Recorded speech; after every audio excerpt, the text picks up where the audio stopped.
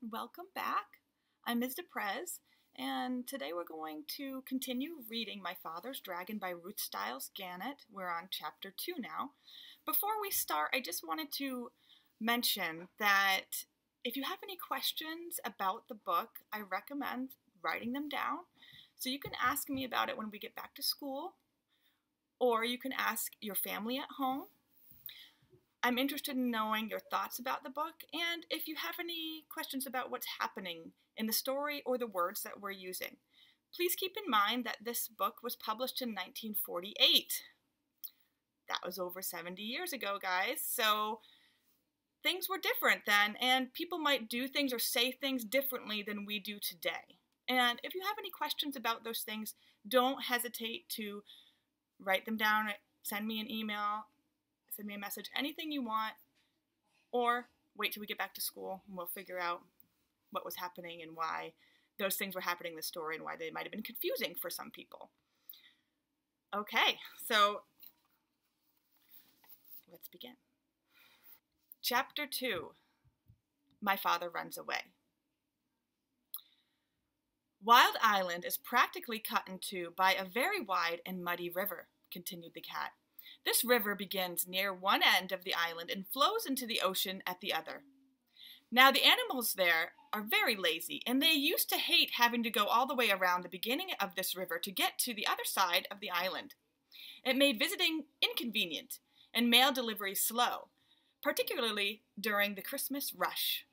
Crocodiles could have carried passengers and mail across the river, but crocodiles are very moody and not the least bit dependable, and are always looking for something to eat. They don't care if the animals have to walk around the river, so that's just what the animals did for many years. But what does all this have to do with airplanes? Asked my father, who thought the cat was taking an awfully long time to explain. Be patient, Elmer, said the cat. And she went on with the story. One day, about 4 months before I arrived on Wild Island, a baby dragon fell from a low-flying cloud onto the bank of the river. He was too young to fly very well, and besides, he had bruised one wing quite badly, and he couldn't get back to his cloud. The animals found him soon afterward, and everybody said, "Why, this is just exactly what we've needed all these years." They tied a big rope around his neck and waited for the wing to get well. This was going to end all their crossing the river troubles.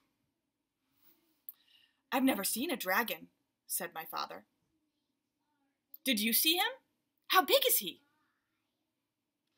Oh, yes, indeed, I saw the dragon. In fact, we became great friends, said the cat.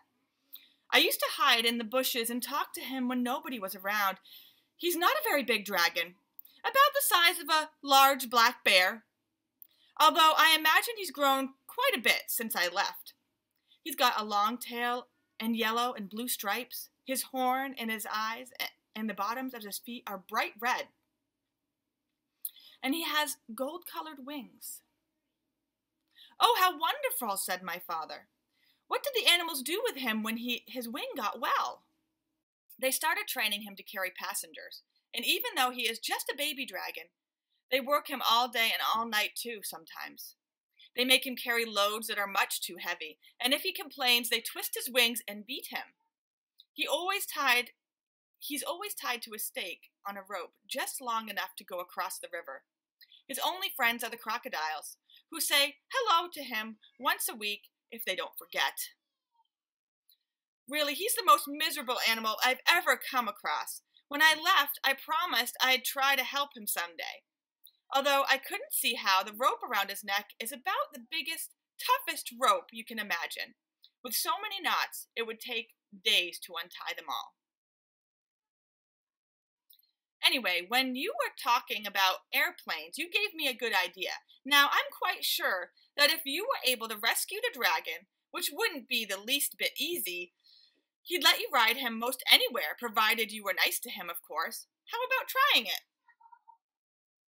Oh, I'd love to, said my father, and he was so angry at his mother for being rude to the cat that he didn't feel the least bit sad about running away from home for a while. Turn the page. That very afternoon, my father and the cat went down to the docks to see about ships going to the island of Tangerina.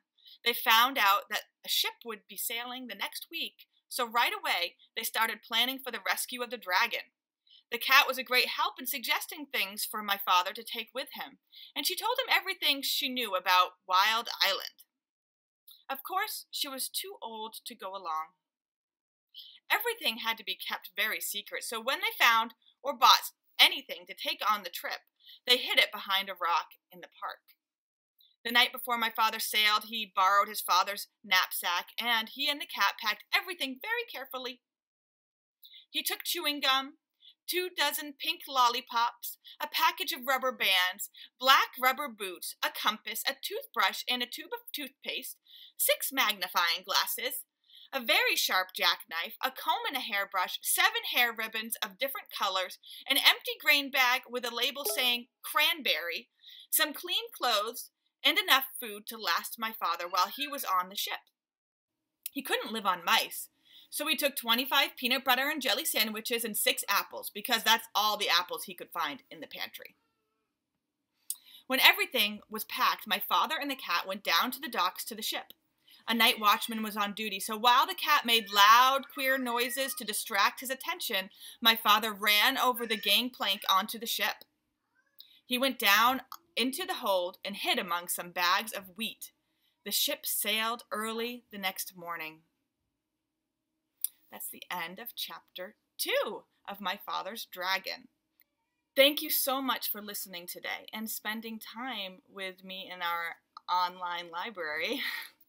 I really miss you guys so much, and I'll be so happy when we get to read together again.